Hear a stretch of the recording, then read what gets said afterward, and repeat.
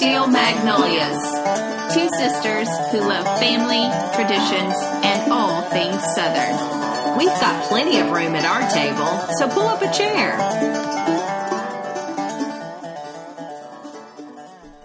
Hi, Lainey. Hi, Laura Beth. Well, as we close out 2020, I wanted to comment on the books that I read this year. Just really quick. Because I made a goal to read one or more books per month. Okay, did you which hit is a 12? big goal for me. I have 13 books on the list. And you're talking actual reading, not audiobook, not counted, any of that. No, I counted audiobooks. Oh, okay. Yeah. Okay. So I have 13 on the list. 9 of the 13 are nonfiction, so that tells you where my interests are.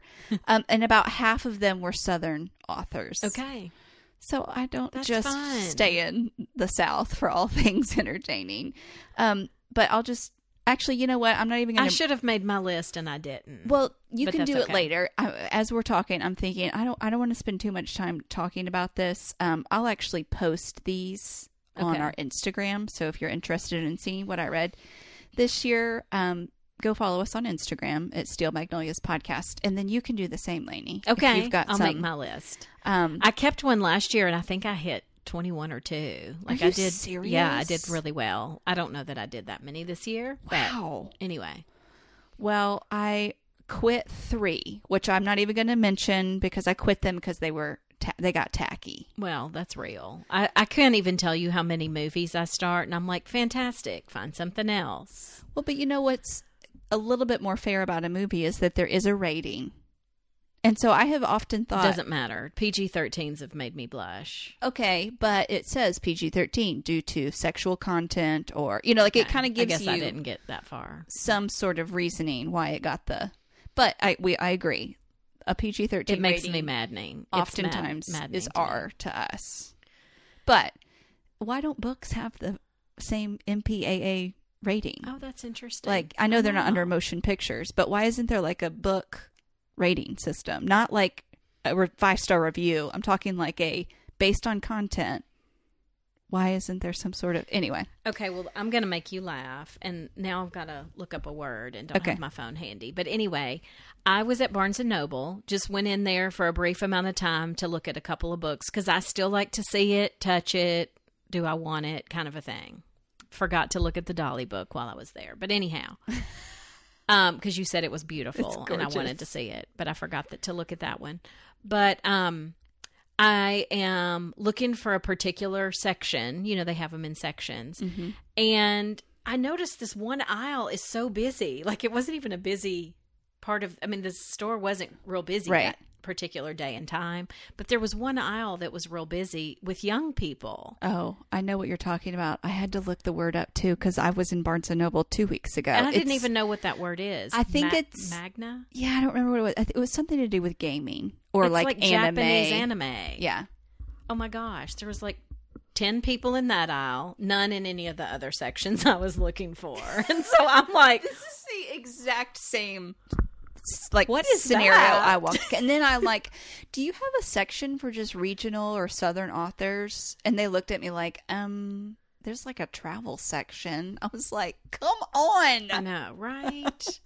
Well, we do live similar lives, even though we're in different circles a lot. But what I wanted to mention, just in case people don't know about it, this helped me get access to more books this year, is that Libby. Don't tell everybody. No, I'm just kidding. Well, that's true. I'm just kidding. But no, we want our listeners we need to share know. It. So there's a Libby, Libby app that allows you, and there are others, but that's the one that you introduced me to. Yeah. It allows you to check out audiobooks from your library with your library ebooks card. From your local library.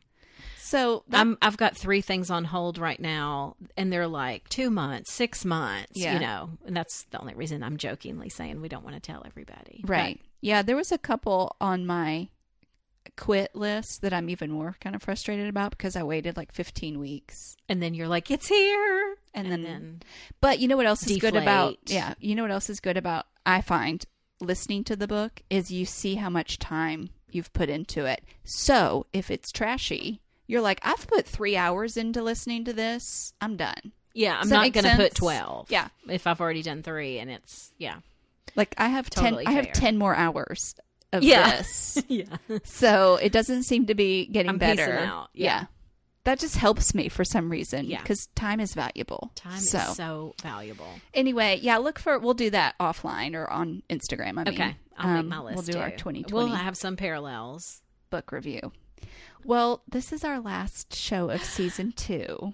Yes. So we're going to take a very much needed Christmas break. We'll be back in January with an all new season. That'll be season 3. Tons of exciting things ahead. Well, I wanted to ask you, I had a lot of fun on season 2 launching with listener questions. Oh, okay. And that was a really popular episode. So I'm just going to maybe put it out there. Let's do If it. we get some listener questions enough to make an episode, I think we should launch with that. Okay. So if you have listener questions, it could be anything. Like, obviously keep it Southern related, but, you know, podcast related.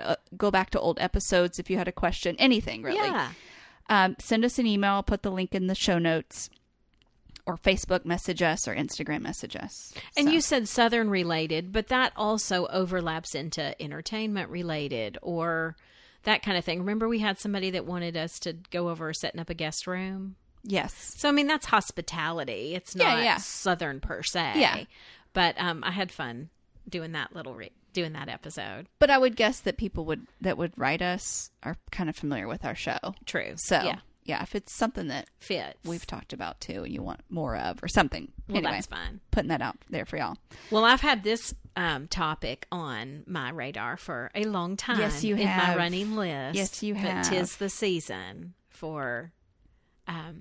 It's cold weather, and it's typically a time when you're opening your door to lots of people. Maybe not so much this year. Typically.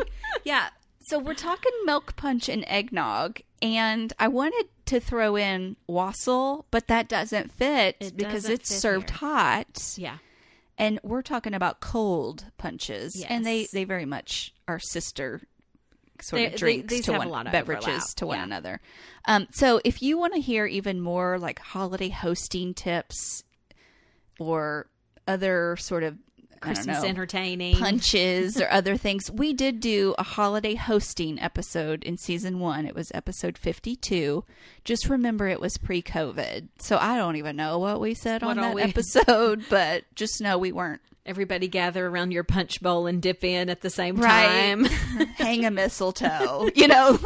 Like, just give us grace in knowing that was that was not a context of where we're at today. So, okay, let's dive in. There's lots of directions we can go. You want to start eggnog? Sure. Okay. Do you have? Well, I think it's funny when you think about eggnog because people love it or hate it. Like, it's just Very divisive. As I've so true. just said that, somebody just paused. Gag. They're like gag. Or they're fast forwarding till we get to milk punch. I don't know. Yeah. Or they're out. So we know that. I put a question up on a Southern cooking group that I'm in on Facebook about like just eggnog recipes or kind of tips on making eggnog. And I felt like it raised more questions than answers as I was reading through. Okay. So I say all that to say eggnog sounds simple and it's quite complex. And there's lots of different ways people do it. Yes. And things like that. So I'm not by any stretch of the imagination an eggnog expert, but I do love it. I love it. I've never made it. It's one of those things that I feel like I have to be very mindful of because it is so high in calories that I can't buy it to have around for the whole month. Right. It's like get some for the Christmas Eve. You know what I mean? Right. Like I need it 1/2 gallon only in the house. Yes. Agree. Because it's just so good Yeah. and so desserty. I mean, it's basically like I got tickled thinking it's basically almost like a milkshake that's melted and I'm just drinking it. So the glass doesn't need to be too large. Yeah. Yeah, that's very true. Anyway. Well, so we do need to just acknowledge the fact that, as the name mentions, it has eggs in it. Raw eggs. So one of the comments that I had on this Facebook question, someone said, well, look at recipes online where the eggs are tempered, which is like pasteurization. Okay. So they said this combined with the alcohol will make the eggnog safe to drink. I think just the alcohol alone makes it pretty safe, personally. So even if you are undecided, which I don't think you are, about eggnog, now I've really got your attention because you're wondering now, is eggnog not safe to drink? I mean, I guess you have to address the fact that there can be salmonella in raw eggs. But if you, depending on like where you get these eggs and like if you are including alcohol in your eggnog, that's going to kill a lot more. Yeah. Than if you don't. Yeah. Eggnog doesn't have to have alcohol in it to be called eggnog. Yeah. But I did find a funny little quote from Eudora Welty, who's I was going to mention her too. Southern author. Yeah. Did you see that same quote? I don't know. I just thought it was funny. She was once asked whether it was fitting to serve her signature eggnog recipe without the whiskey, to which she replied, "A bird can't fly on just one wing."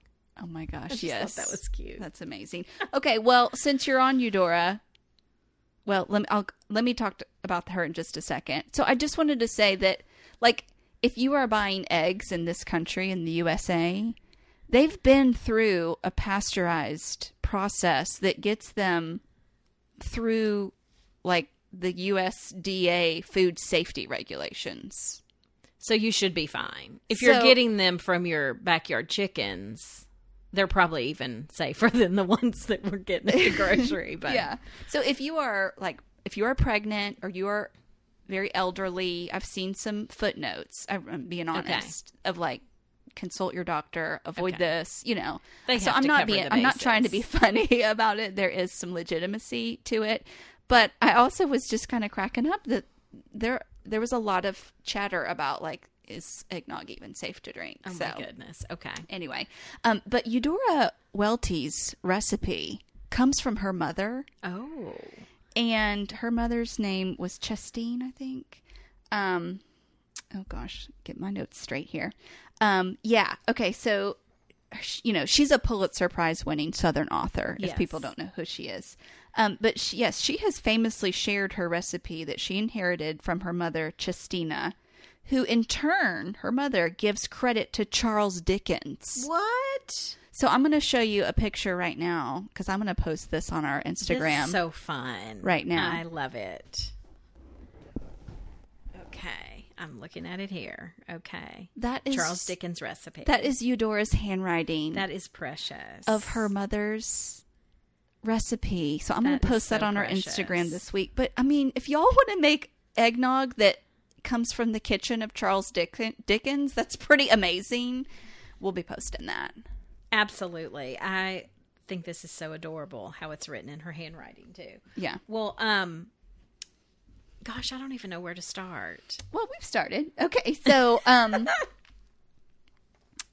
so we've talked about the fact that eggnog is raw eggs. So if you are just on the sort of a high level, just know that eggnog in theory shouldn't be cooked. Right. We'll get down the road into later what it means. I think one reason that this is also popular at Christmas too is most of these recipes make big batches. Yeah. So this is something that's really easy to serve out of a pitcher or a punch bowl. Yes. You know, for a big group. Yeah. I think that's one reason that this got so popular. Yeah. So other recipe-wise, besides the one that we just mentioned, which sounds like it's the first one we should all try, if it's from Charles Dickens. To the one that I have here, too. But Martha Stewart has a very popular one, too. And I saw a lot of people mention that they use hers. They like hers? They make. Okay. Hers is very boozy. Not a Southerner. Hers is very boozy. Okay. So, for me personally, I think that if you had Maker's Mark... any bourbon, dark rum, and cognac. Oh, yeah. Cognac. Okay. Sometimes you'll see brandy. That's a lot. So I feel like that's really starting to take away from the creaminess. Yeah. That's like a different drink to me. Yeah. Anyway. Yeah, the recipe that I was hoping to make for us today, but didn't get to. Sorry. It happens. It's December. Looks kind of similar to hers, Eudora Welty's, but is a bigger batch. It's just got bourbon. Okay. Or said whiskey. Yes. But it's also got the powdered sugar and whipping cream and yum, yum, yum. Anyway, I do think another thing that's really important with a drink like this is I love fresh nutmeg when it's like just grated. Mm-hmm. And you can even just do that with like a little zester or something. Like a little, just buy the nutmeg whole and do that on the top, each little glass. Yes. Yeah. Make that fresh. Presentation. And we did say that this serves large batches primarily. You'll see, I mean, a lot of the recipes I was seeing are like 5 gallons. I mean, large. But we're saying this in this context here because Southerners need to tweak your recipe. Southerners like to host. But if you're not hosting this year, fair enough. Yeah. Scale it way back though. And sometimes that's hard to tweak if it's a 5-gallon recipe and you're making it for a family of 4. But you can figure it out.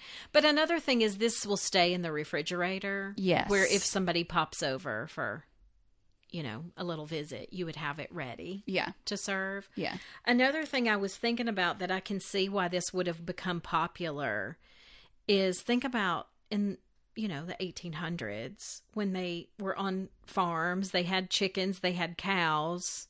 Mm-hmm. So you've got the dairy products you need. You've got the eggs, you've got the cream. What are we going to do with all this stuff? Yeah. We can make a fresh batch of eggnog. I can totally see how that became popular. And I know here in the States, both George Washington and Dwight Eisenhower were big fans of eggnog, kind of known fans. And the Washingtons apparently served it all winter at Mount Vernon. Like they're kind of known for associated with eggnog. Yeah. But December is National Eggnog Month. Oh, I didn't know that. Okay. And Christmas Eve is National Eggnog Day. Because we have national everything now. Right. So prime time to be talking about this. So, I mean, we just need to make a point to say the things that you need to make this are a lot of dairy products and time. You need eggs, you need milk, you need cream. Yes. And it usually needs to rest overnight. Yes. So don't think you're going to make this at 2 p.m. for your evening gathering. Yes. Like you need to make it the night before so it can sit. That's right. But if you are dairy free, there are options for you. Ooh, good point. I know that company Almond Breeze that does almond milk, they make an almond milk eggnog. Oh my gosh. Is it good? I don't know. I haven't had it. My friend Kaylee, who is dairy free, has used some of these. Yeah. And I know Silk. She said Silk makes one. Okay. I think even Lactaid makes one for lactose intolerance. So there is options. I'm not saying that they're exactly the how they taste, but there's options. There's also keto friendly versions. And there's even already boozed up done eggnog. Evan Williams makes same as their in the liquor store you would purchase already done eggnog that already has the Evan Williams in it. We saw that. We did. Was it? Yeah, and I've had it before, but it's been a while. And I remember thinking it was good. I don't know that I would say it was great, but it wasn't cold. Well, it wasn't open yet either. So it was okay to have on the shelf. Interesting. Yeah. I'm telling you, the alcohol and that sealing process, it's fine. Okay. But yeah, there's no shame in that if you want to just pick it up. Exactly. Or if you can't have all the eggs and dairy. I've heard that Trader Joe's does a really good already done up eggnog. That's not going to have the alcohol already included. So you would, but then from a brand already done up standpoint, I've heard theirs is really good too. But so if you want a cooked version, we need to just at least mention that's not eggnog. But it's not even boiled custard. Boiled custard isn't boiled, but I guess it is cooked. Well, but it's considered cooked. Okay. So that, I went down this whole trail. I just remember thinking boiled custard isn't boiled. So where'd that name come from? But I guess there is a cooking process do they curdle? I don't know. Well, it's Southern. I mean, it is a long-standing Southern tradition. Damon Lee Fowler, he's a culinary historian. But you mentioned culinary historians. Yes, I'll tell my fact in a moment. He indicates that boiled custard has been a staple in Southern kitchens almost since the first boat landed in Jamestown in 1607. Funny. So, again, the most basic difference is that boiled custard is heated, while true eggnog isn't. They're both made with milk, half and half are cream, eggs, sugar, and usually some vanilla. But Eggnog's going to be very fluid and creamy because it hasn't heated. Custard gets thicker as it heats. Yuck. That doesn't sound good to me. And as the eggs are cooking. Okay. So. Okay. But then I think, isn't boiled custard, is it served warm or is it served cold also? Like you've now refrigerated it. Do you know? Good question. I feel like it's more like a room temperature. Okay. So it's whole milk, eggs, white sugar, and vanilla. Well, I had read that another culinary historian, Andrew F. Smith, he says that historically eggnog in this country is a Southern drink. Really? So, I mean, I know I've heard of eggnog in other parts of the country, but that's what he says, which also led me to the question, just to be funny, is how do you become a culinary historian? Because I want to be one. I know. That's a great title. I know. I'm like, yeah. I mean, we're kind of doing that already because we give a lot of background on food. And so, you know, if you want to call yourself Beth Peters, culinary historian. It's got a nice ring to it for totally sure. Does. Yeah, so we're not really saying that eggnog and boiled custard originated here in the South. No, I think it's always European. You know, like I think I've seen the Isle of Iona for eggnog, and then I've seen just England for eggnog. I don't know. We're just saying exact where. We're the ones keeping it alive down here. That's all. We're keeping it going, and we do love to bring. You know, came from that area. Yeah, many of our immigrants did. So of course we have some of those traditions. Yeah. Anything else you'd say on eggnog? Just that I want some. I know. Now I want some. I want Eudora Welty to sit here and have some with me. That's all I want. That would be the ghost of Christmas past. I was thinking even, I know we didn't get a chance to make it, but I would love to have done a taste test. Yeah, that would have been cool. That would have been so much work, though. Like, remember how we did the hot sauces? Yeah. That was a little easier of an investment to make because we were just buying little hot sauces, which aren't that expensive. And eggnog tasting would have been a lot more pricey, but it sure would have been fun. Yeah. Anyway. Well, anyway, yeah. Maybe a Christmas 2021 event with our listeners. We do something with various milk punches and egg extravaganza eggnog events. I see what you did there. So milk punch, although using your noggin. Oh my gosh. This is definitely our last episode of the year. So milk punch seems a little more my speed, even though I know I love eggnog. I think I might like milk punch better, but I haven't had it to because no actually raw say eggs. That. Yes, you just want the creamy, boozy, but not the eggs. Yeah. Do the eggs freak you out a little bit? They don't freak me out. After reading all these people, they've bothered me with all their unpasteurized comments. So they're unpasteurized comments. Word. Southern Living this month mentioned milk punch. So again, I felt so validated in us already having this content on our calendar. We know what's what. Theirs was funny because they have one called the Triple B. Triple B as in boy. Okay. Milk punch. And they call it that because it's bourbon, brandy, and buttermilk as the requirements. Gosh. This thing is thick.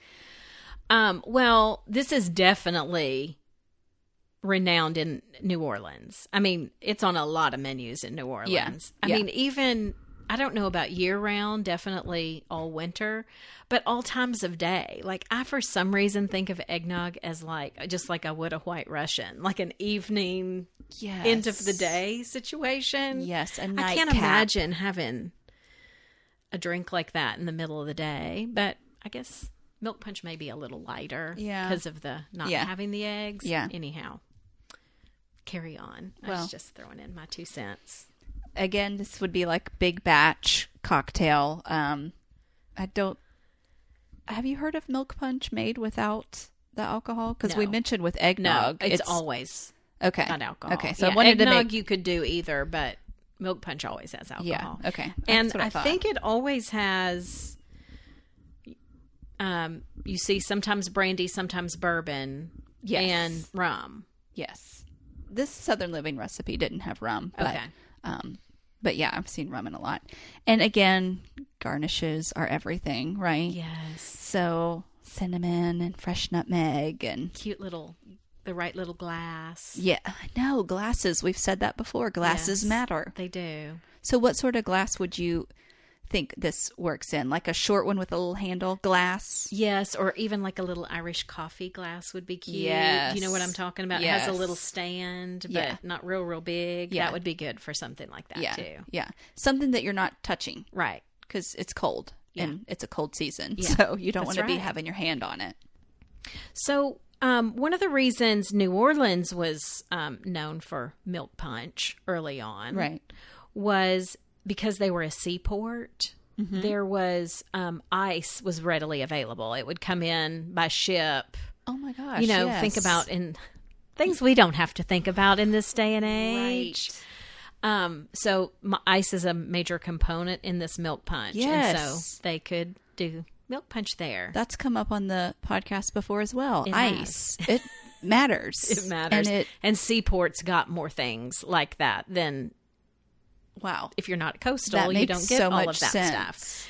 But for our listeners who are faithful and already making simple syrups for their different drinks that they're making, if you have simple syrup, bourbon, vanilla extract, and whole milk or half and half, you're almost there at making this. Mm-hmm. That's true. You just need a little rum. It depends on your recipe. You might not even need that, but most of them have rum. Yeah. So anyway, this might be something you might want to look up the recipe I'm gonna and try. Whip through. I'm going to try making this because I want less ingredients on hand that I don't need for other things. Of course, it's December. I need all this stuff, don't I? Well, and I'm thinking if you were to get the eggs, if you don't...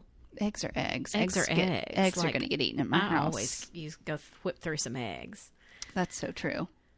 Well, maybe you make the milk punch, I make the eggnog, and we do our own little tasting comparison.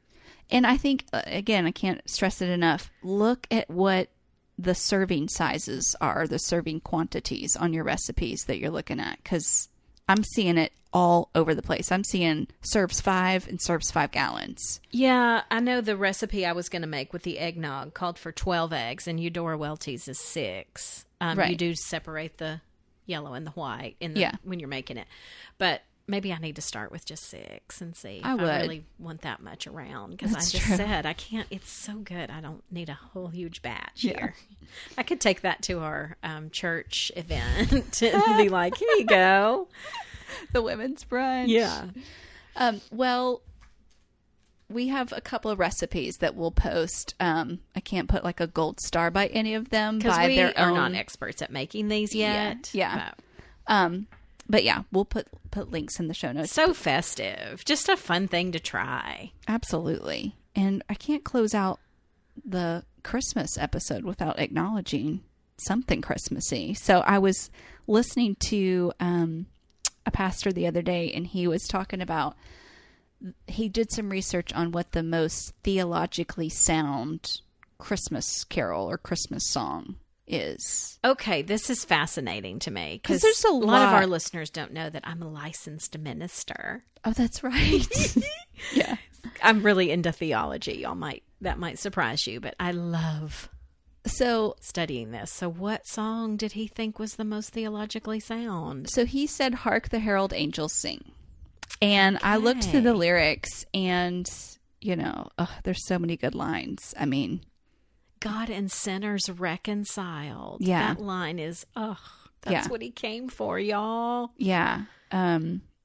Just, veiled in flesh, the Godhead see, hail thy incarnate deity. I mean, of course, I love the way this is like written from 17 something.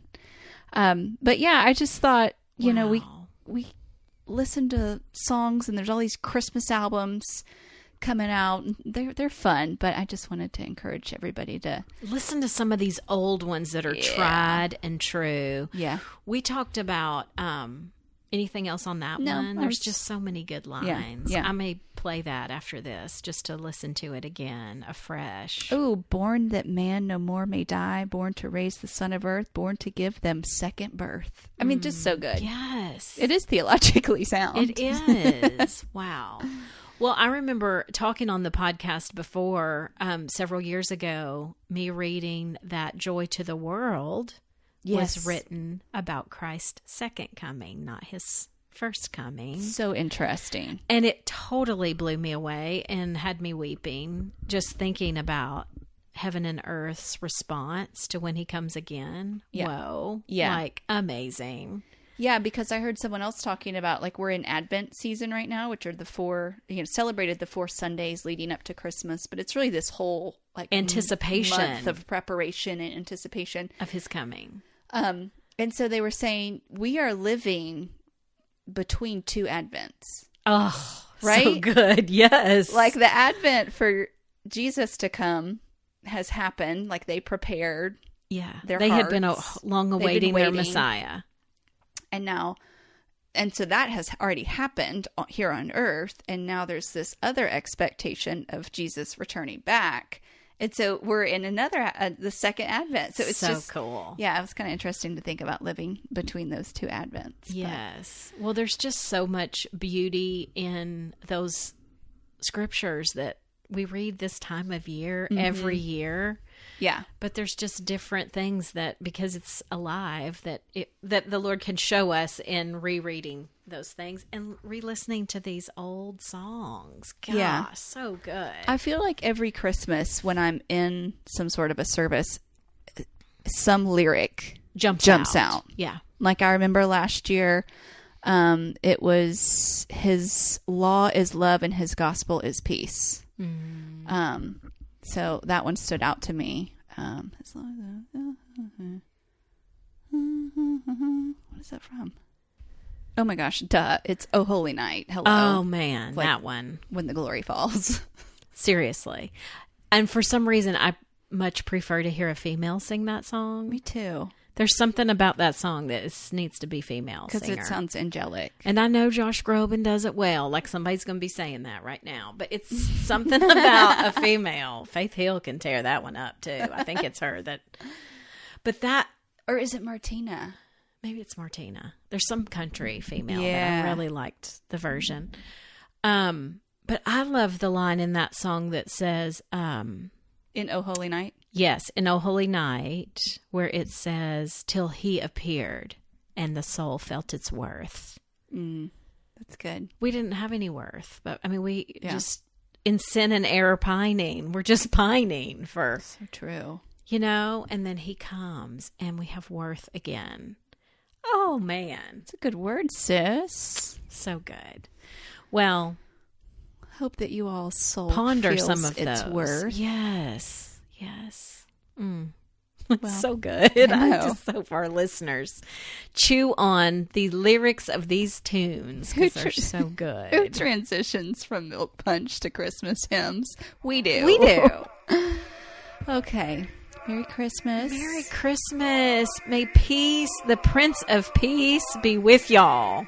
Yes. Amen.